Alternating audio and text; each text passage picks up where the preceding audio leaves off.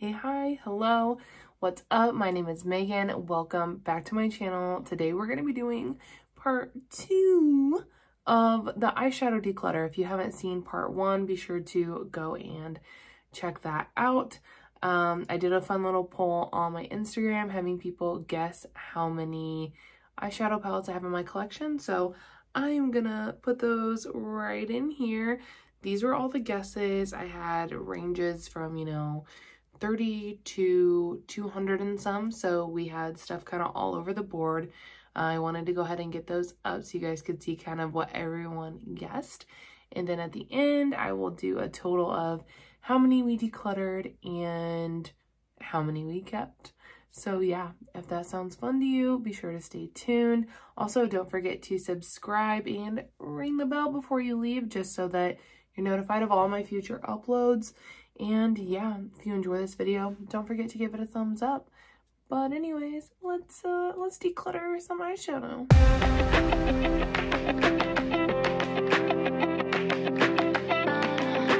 Okay, you guys, welcome to part 2/finale of the eyeshadow palette declutter. Like I mentioned at the end, I will list how many total palettes I have and how many total palettes I decluttered. I had everybody on Instagram guess, so that's gonna be fun. Yeah, I'm just gonna go ahead and get into it. So this first palette here is it's from Pixie. This one is a Hazelnut Haze. I've used this quite a few times. I think that it is so pretty. I love the color story. It speaks fall, and honestly, this formula is so unique and different from anything else that I have in my collection. Like, it's just, I don't even know how to explain it, but you need to try this out. The formula is freaking wild. Like, it's just so unique, and the color story is right up my alley. I love neutrals, so you know, definitely going to hang on to this one. The next palette we have is Dear Santa by Kylie Cosmetics. This was like 2 years ago, the holiday launch. Really love this palette. The color story is so beautiful. I've gotten quite a bit of use from that. I even have pan in one shade. I honestly love Kylie's eyeshadow palette formula. I know she gets a lot of hate, but honestly, her eyeshadow palette formula is good. I do like some of her other lippy formulas as well. And I'm gonna hang on to this one. I won't need to move those. I love it. It's not going nowhere. The next palette I have is from ColourPop. This is a California Love palette. I lusted after this forever, and then it was gifted to me by a friend. It's gotten some decent use out of it. I adore this shade here. The glitters in here are really pretty as well.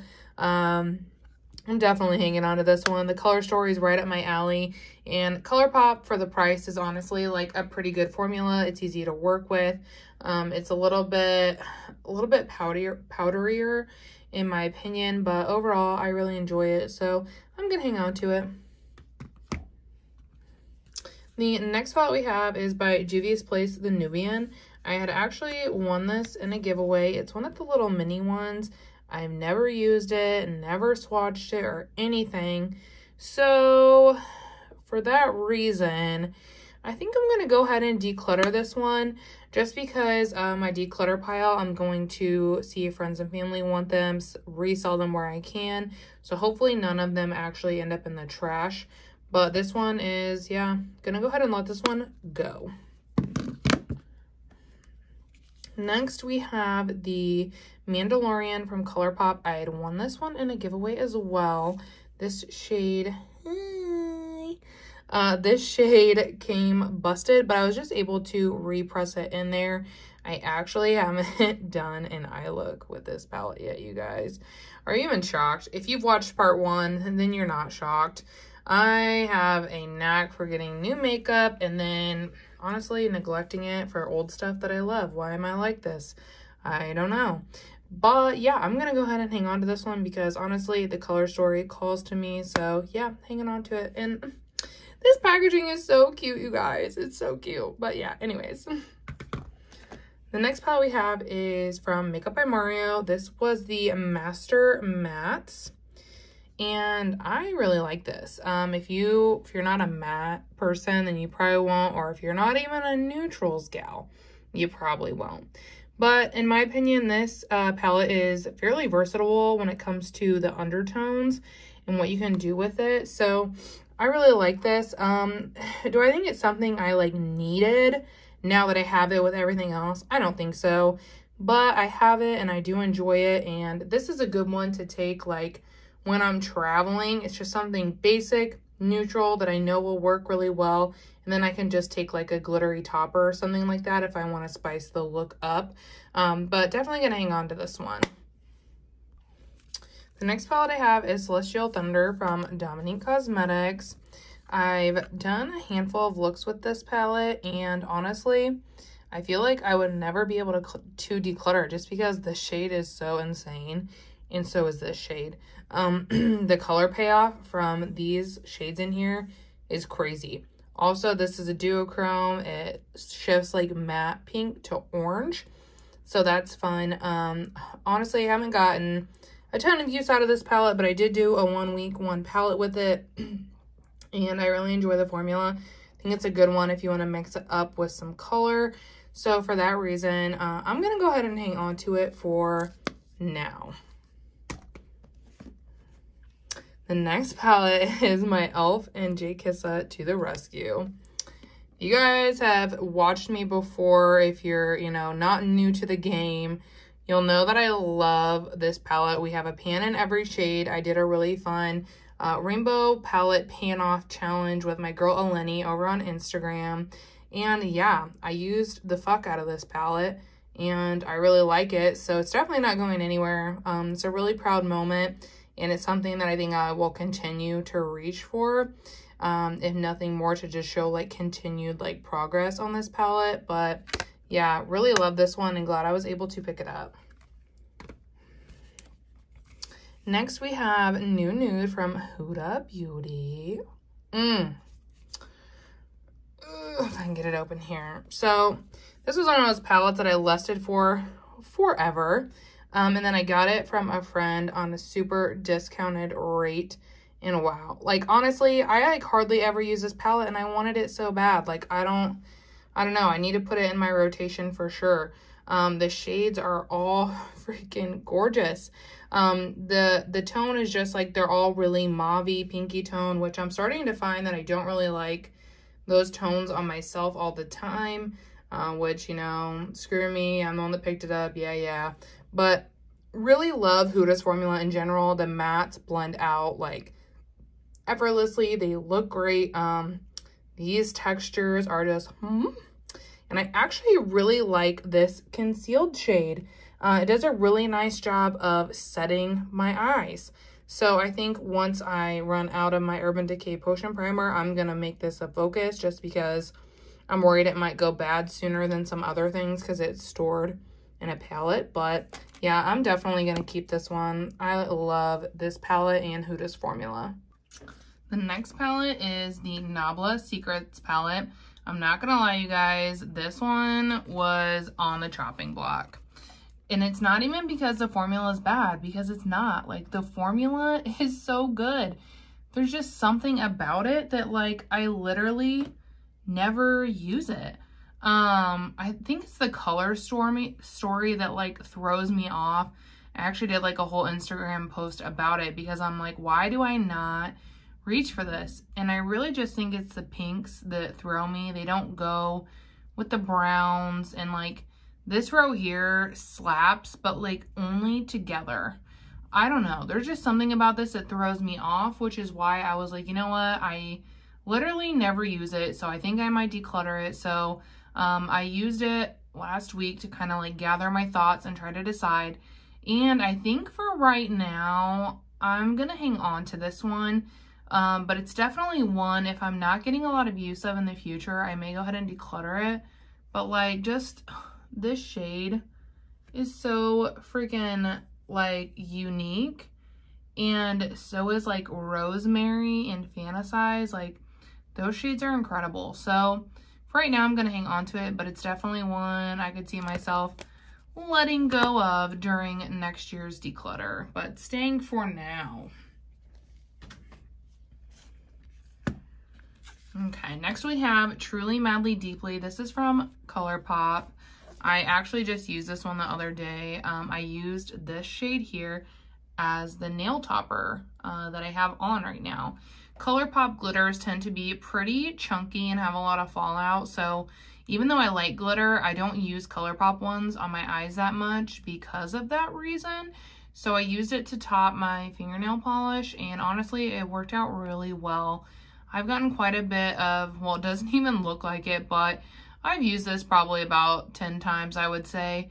I really like the color story. I think that it's really beautiful. It's a cute pink palette. It's one that I definitely need to give a little bit more love to. That one is close to pan, so I think maybe one look and I would have a pan in that one. But yeah, I really like this. I like this. Interesting, this shade here has like a super pink undertone. I thought that was weird when I like reviewed it, but it honestly ties in with the other shades really nicely. But yeah, overall, I'm definitely keeping this one. Next up, I have this Hourglass palette. This is the Obscura. This actually was given to me by, well, decluttered to me by a friend. And it's so beautiful. The texture is, the formula isn't bad, but it's not something that I reach for like ever. It made for some dope texture shots though, I will say that. But I think for that reason, I'm gonna go ahead and declutter this one. I know Hourglass is releasing some new shadows, and like the pan shape to me is just like not my vibe. But yeah, this just like, I got it and I think I've only used it twice within the last year, so it doesn't really speak to me. So I'm gonna go ahead and declutter this one. Next, I have a Nabla glitter quad. This one is the Ruby Lights one, and wowza! How stinking beautiful. I've used this a handful of times, and I love the Nabla glitter quads. They are literally some of my fave glitter quads. For that reason, I'm hanging on to this. There's no way I'm letting it go. If you like glitter, then I highly recommend these quads. So that being said, I also have the Miami Lights quad. I've gotten some really good use out of this one as well. And because I love them, I'm not letting them go, girl. These are like such great little topper palettes. So I'm definitely hanging on to these quads. The next palette we have is my rotating 9-pan, which if you guys have seen some of my other palettes, this is just kind of like some miscellaneous singles that I put into a 9-pan and I rotate them out once I hit pan on them. I believe two of these shades actually belong. Yep, two of these shades actually belong in my Kylie Burgundy palette, this shade and this shade. So I guess I'll just like do these two together. This is my Kylie Burgundy palette. I really love it. These pans are so deep, you guys. This was a bear. But yeah, so this is two of them going here. I'm missing another shade somewhere, I guess. I don't know where. But this was my PTP last year. Really love this. The formula is still good, so I'm definitely going to be hanging on to this. And of course, I'll be hanging on to my project palette as well. The next one I have is the BH Smitten in Switzerland. Y'all, this is like my favorite drugstore palette, probably. It is so freaking good. This has gotten a lot of use. I even have some dips starting to form, but the mattes blend so beautifully. The freaking shimmers slap. The color story is insanely gorgeous. You can get so many different looks out of this. I highly recommend this palette to literally everyone. I'm like, you want to try a BH palette? Try this palette. Smitten in Switzerland. It'll knock your socks off. So yeah, definitely not letting this one go. I'm obsessed. I love this palette.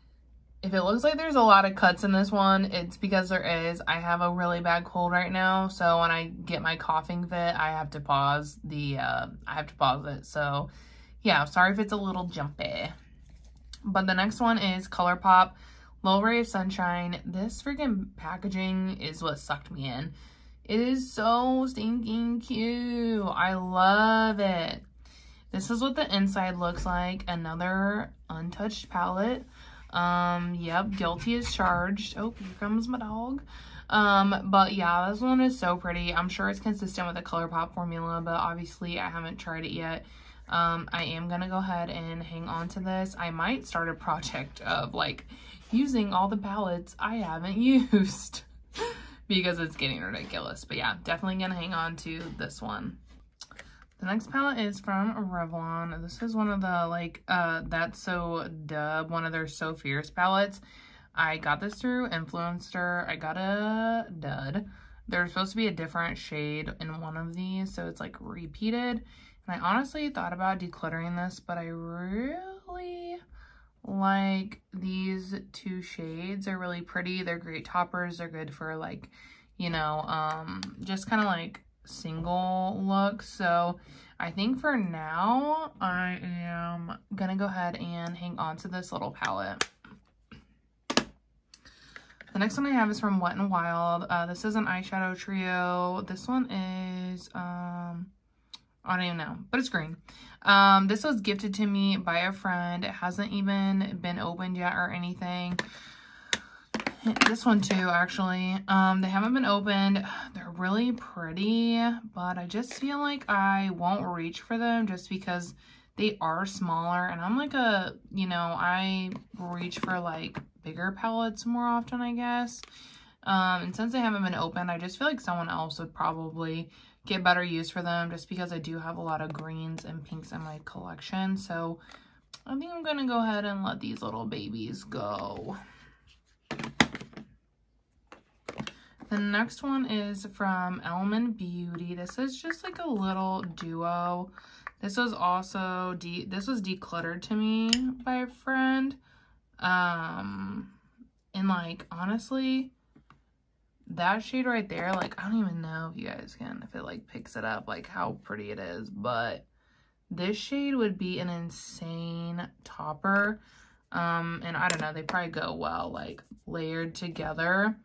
I want to try this duo first before I declutter it, and then if I decide, you know, I don't want it, then maybe it'll be in next year's declutter. We'll see. But wow, that shade is gorge. So I'm gonna hang on to this little baby duo for now. Next is the Alchemist palette from KVD. I got this for Christmas a couple years ago, and they're all like holographic shades, so they're gonna look super plain on camera. They're all gonna look like the same, but the shifts that these have, like I'm like, this one's getting a little crumbly, but the shifts that these have, I don't know if you guys can see them, I can see them, are crazy. Look at that pink. This one's like that blue shift. They're literally so beautiful. I use these as highlights and as like eyeshadow, like highlights, like inner corner highlights and stuff. They're super pretty. I really like them. So I'm gonna go ahead and hang on to this one for now. Next is gonna be the Pat McGrath Sublime palette. I did a whole review on this on my Instagram. It wasn't raving, that is for sure. I really love this shade and formula. It's beautiful. And then I also really love this green one. Like, I love those two shades. This one over here is a really nice duochrome as well. But it's not see, you can probably see the swatches better on my fingers actually. But it's not a good cohesive palette. Like, this shade is crusty crumbles. This one is super dry and like patchy.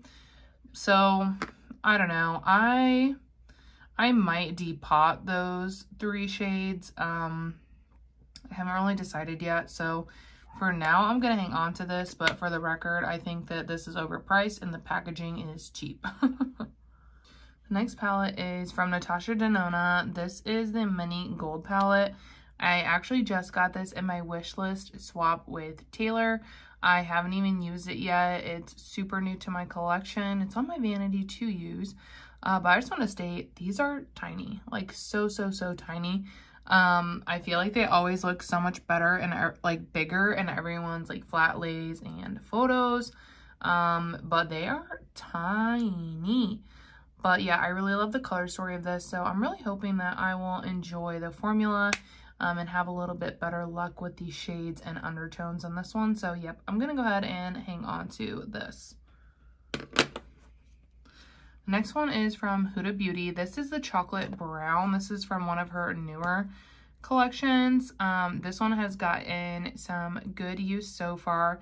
I love Huda's formula. It is so good. You know, I went on about it and about the new nude, but it is so good.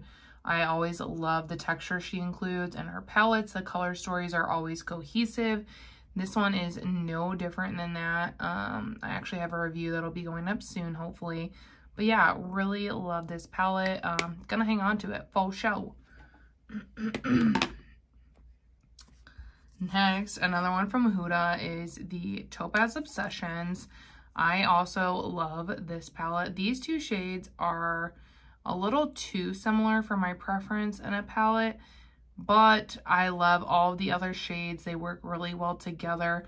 I've created some beautiful looks last fall with this, and I love it. I feel like for the price, this packaging is a little bit cheap. I would have preferred it to be in a package like this, the chocolate brown one, because this is still fairly, you know, expensive for 9 shades, but the formula is good and I love it, so I'm gonna go ahead and keep it. The next palette I have is from Believe Beauty. You can pick this up at like your local Dollar General. This is Golden Disco. I've done, I think, like only like 2 looks with this, but like this is like a sparkly matte, which I don't really like. This is the same. This is a really nice shimmer. This gold shade is overall, I don't know. I really love the different color story of this, but I haven't really, that shade looks really pretty. That might blend out to be like super dark. Man, now I'm like contemplating this. I thought I was gonna keep it for sure.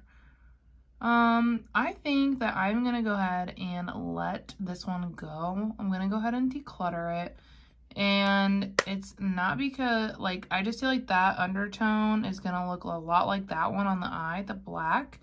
And I have a lot of, you know, really pretty golds in my collection. So yeah, I'm gonna go ahead and declutter this one. I also have this one from Believe Beauty. This is the Nearly Nude palette. This is a really beautiful neutral palette. I wish that it had one deeper, like one shadow that was matte between those two for a nice transition. That's the only thing I feel like is missing from this one. But I've created some really beautiful looks with this, so I am gonna go ahead and hang on to it. This is a really good drugstore favorite. This palette was literally $5. The packaging is nice, the shadows are good, so yeah, definitely gonna hang on to this one. The next palette is from Beach Cosmetics. This is a Summer in Topaz palette. This was like an impulse buy, and I've only used it like twice, but consistent with the BH formula, it's really good.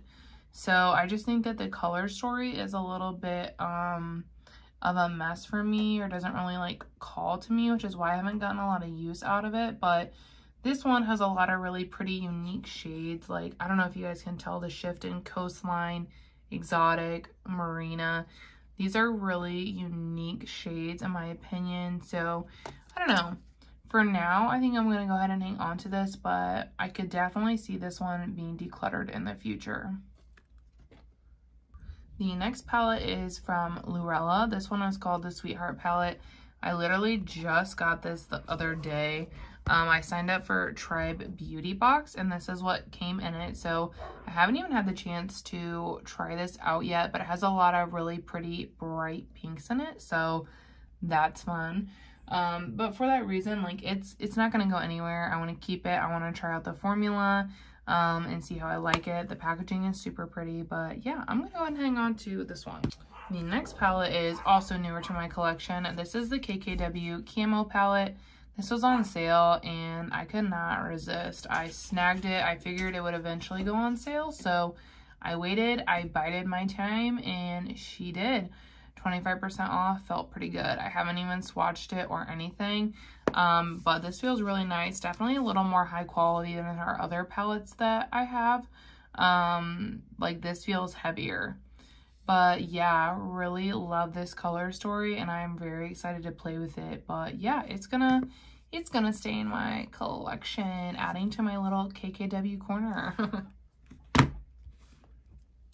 Next, I have the Natasha Denona Peak palette. This came in a boxy charm, and a friend had sent it to me.